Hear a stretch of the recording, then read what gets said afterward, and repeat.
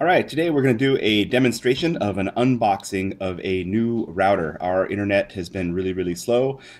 We've had some problems with our Linksys WRT54G, and we've decided to upgrade our router to the newest Linksys Smart Wi-Fi router, AE6500. We're going to take it out of the box and get a few screenshots and see what it looks like as we. So we bought the Linksys Smart Router from Amazon.com. I believe it was about $192. I got free shipping on Amazon Prime, and it showed up in my front door within 2 days. So that was pretty cool. Anyways, we are going to take it out of the box. All right, so the box has this nice little bit of saran wrap on there, or whatever you want to call it. Shrink wrap, I think is the proper term. We're going to rip that off like it's Christmas 1999, and we'll go and see how we open up the box. Whoa, look at that! Very neatly put together. And we'll pull that out, and boy, there's not much in here for $192. We got a little thing. You know, it kind of looks like a little spacecraft. And then we got our little CD thing, and then our simple tap instructions. You know, with today's computers, come on Cisco, it is 2013. How many computers come with a CD drive anymore? This is ridiculous. It should be online or some kind of a USB drive or some other technology. You know, I don't have any computers built in the last 2 years that have a CD drive on them. That's annoying. And we got our Ethernet cable and our AC adapter. And the reason we chose this device is in my household we have more than 5 devices using the internet here in a second, but we have at least 5 or 6 devices using the internet simultaneously. Oh yes, our Wii and our Xbox. On the Wii we use Netflix, and on the Xbox we use Xbox Live, and so we can easily have 5, 6, 7 devices sucking massive bandwidth all at the same time. And this device, the D class from Cisco, is designed to handle more than 6 or 7 devices at the same time.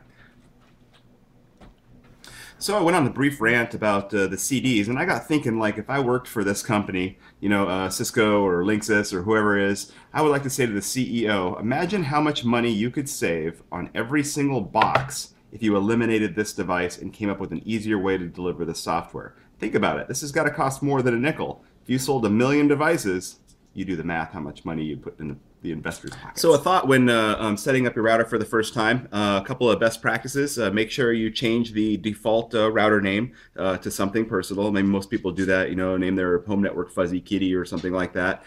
Make sure that you enable the encryption and turn on a complex password or passphrase, and make sure you add an administrative password that's reasonably complicated. This particular Cisco device is I believe managed through a web interface that connects directly to one of Cisco's websites.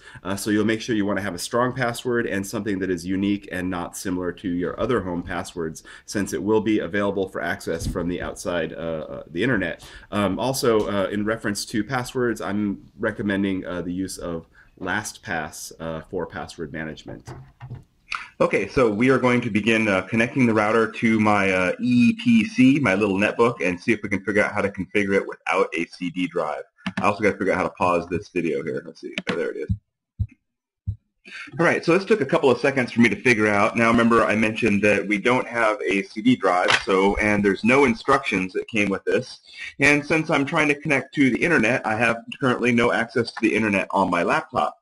So I had to get a little bit creative. So as I showed you previously, we plugged in the physical Ethernet cable and tried to get an IP address, but for whatever reason, because it's not configured, it wouldn't give me an address through DHCP.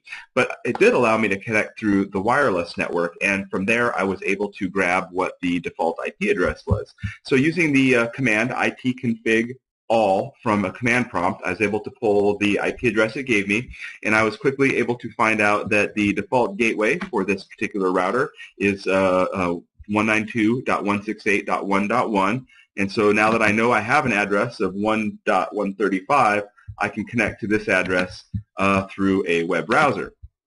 And so we're going to use Firefox here, and sure enough, we were able to connect to the Wi-Fi. Quiet, please.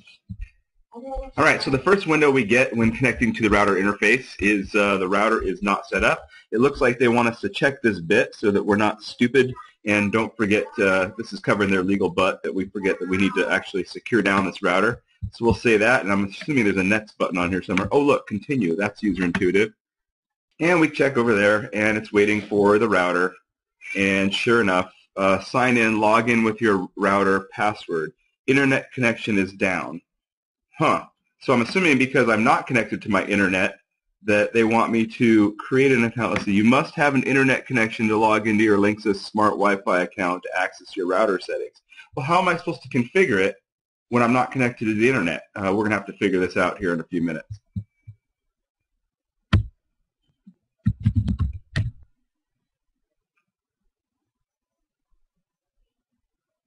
Well, lo and behold, good old Linksys, good old Cisco uses the classic default router password. I typed in admin, all lowercase, ADMIN without connecting to the internet, and now I have a local control over the router. And we'll proceed to go through the windows here. This is a pain in the butt.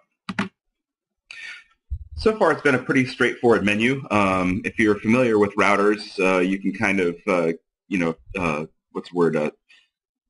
Work your way through it, but if you're not familiar, this is definitely going to be a little bit confusing. But basically, we're going to look at our connectivity settings.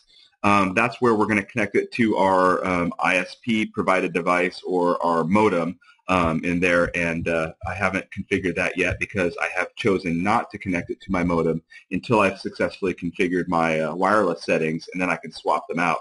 I can use my phone, my Windows Nokia 920 phone, if I have any questions about the internet in the meantime while my laptop is connected to this with no internet access. And you can see there's a back button on here, and then there's a little link for troubleshooting issues. But what we're most interested in right now is the wireless connection and setting up security.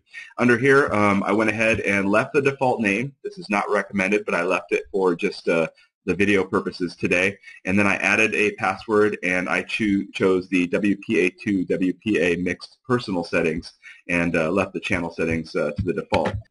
Cool. Notice the disconnect warning. This is really important when you're managing wireless devices, that you know what you've done and what you're going to do, because we are going to temporarily lose wireless access to our router. And what's going to happen down here is it's going to disconnect,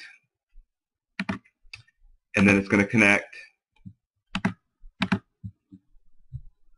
and it's going to ask us for our security key, and we need to know that it's 3 fuzzy kittens. And hopefully we did it right. It allows us to connect back to our router, and then I set the internal IP address to my router to 99.1. So I've changed the default gateway for the router from 1.1 to 99.1. Why do I do that? I have no idea. It just seems like a reasonable thing to do. And we're back to our router menu.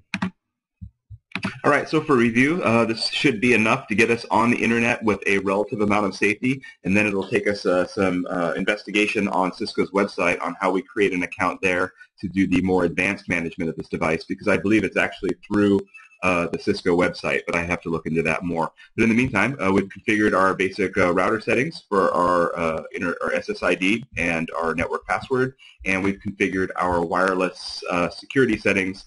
We're using the WPA2 WPA mixed personal, and we left the default settings on the channels and the channel width. And I will be changing the network name, the SSID, to something internal here shortly. But for the purpose of this video, I left the default one. Anyways.